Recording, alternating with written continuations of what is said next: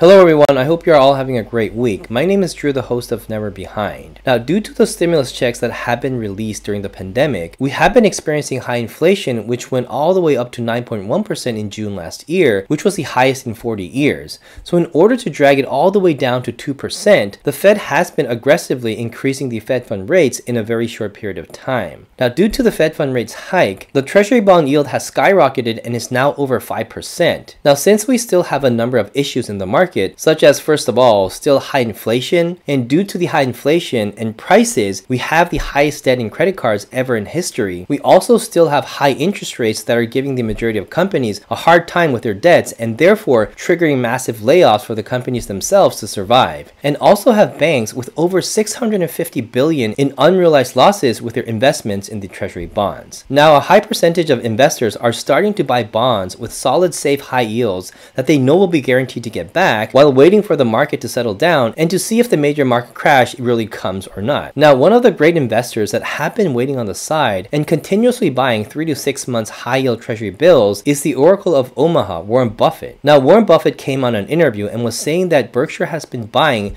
$10 billion worth of high yield treasury bills every Monday and accumulating more cash while holding them in treasuries, and now have a stack of over $157 billion in cash. However, on the other hand, Ron Barron, who's also a well-known and highly respected investor, has shared that he has never ever owned a bond in his life before. And the reason is that the market will eventually rise over time, and that he would rather keep buying great companies with huge growth potentials rather than having a fixed and limited income from bonds. He also shared a very interesting point that although we do have ups and downs in inflation from 0% to 20% based on history, in average, the inflation will be 4 to 5%, and therefore, when we say that the market grows in average 7 to 8%, 4 to 5% is inflation, and the remaining 3 to 4% will be the growth from companies. However, it hasn't been that long since the companies have started to grow substantially, and predicts that the market will grow in a much faster pace in the upcoming years, and therefore feels much comfortable investing in companies and doesn't even hold that much cash and keeps buying stocks as much as he can, whereas Warren Buffett says that he will always keep cash on the side. So with that, let's hear from the two investors on why they either buy treasuries or they never even consider buying a treasury at all. I also wanted to share that Moomoo is having a great promotion, giving out 15 free stocks, which I think no one should miss. So if you want to receive 15 free stocks, make sure you click the link in the description below. I've also started a Discord that is 100% free and have great experienced investors regarding stocks, options, swing trading, chart analysis, and even cryptocurrencies, sharing their ideas on opportunities for investments every day. So if you are interested in being a part of the community, please click the link Discord in the description below.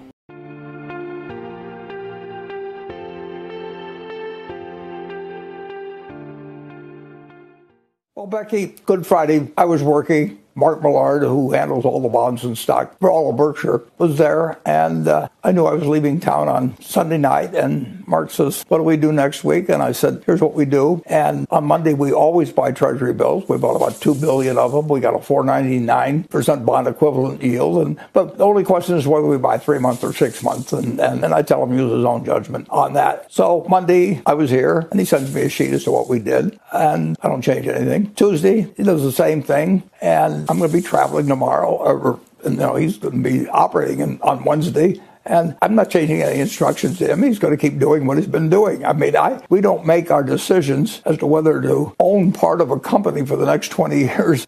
We don't have any idea what anybody's going to do next week or next month. And we haven't changed our course, in 58 years. We just want to buy good businesses and we want to buy people we like and trust at a decent price. And we'll keep doing that. And we'll keep buying treasury bills every Monday. And we haven't missed a Monday yet. And we keep all our money short. We keep it in treasuries. And we were getting 4 basis points, which was $40 million on $100 billion worth. And now we get almost 5%, which is $5 billion. So we've got 100 times the earnings.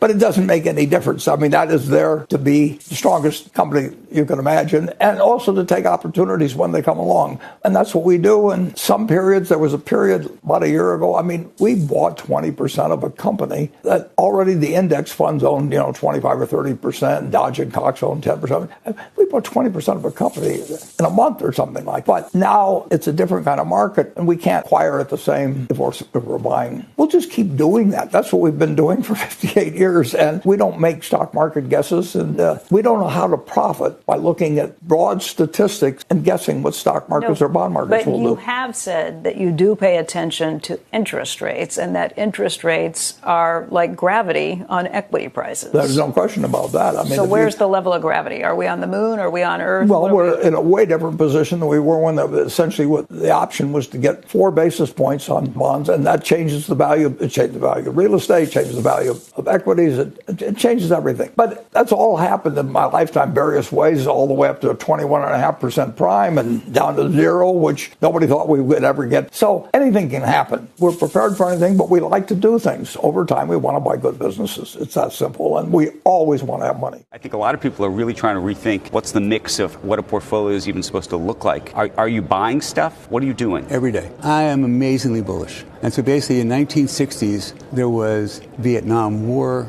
there was inflation, there were assassinations of the presidents of the United States, there was assassination of Robert Kennedy, assassination of Martin Luther King. Right after King is assassinated, all of Washington was on fire. That was a city falling apart. It looked like the country was ending. There would have been marches on Washington.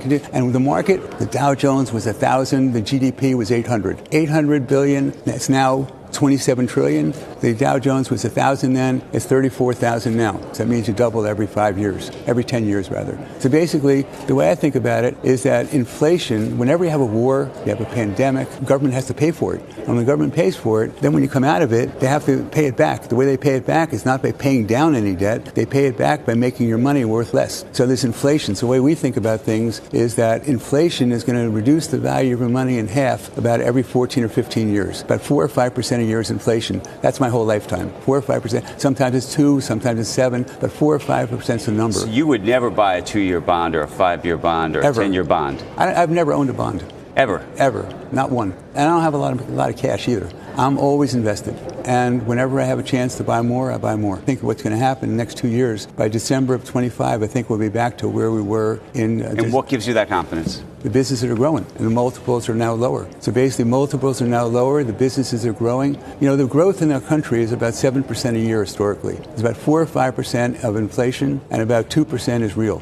All the growth that we've had in the United States, in our country, has been in the last 200 years, and it's the last 20, 30, 40 years, it's accelerating. Growth is accelerating, it's not slowing down. So as you just heard from both Warren Buffett and Ron Barron, they have different approaches regarding investments in treasury bills, which is nothing wrong, but what does matter is that they have their own plans. If your plan is to have cash on the side and wait for a market crash or a better opportunity to invest in the market, then buying short-term treasuries with high yields totally makes sense, since the yields for bonds are over 5%, and it wouldn't make any sense to park your money in a savings account that only gives back approximately under 0.05%. Now on the other end, if you believe the stock market will keep going up and you have a lot of time to be invested in the market, it might be a great plan to keep buying great companies as the market goes down, since then you'll be accumulating great companies at a lower price, and when the market turns around, you will be getting great returns on your investments. So again, there is no rights and wrongs, since everyone has their own style of investing, but it is very important that you have a plan whether the market goes up or comes down, rather than just investing based on news or what other people are doing. So with that, I hope you got some value out of this video and hope to see you on my next episode.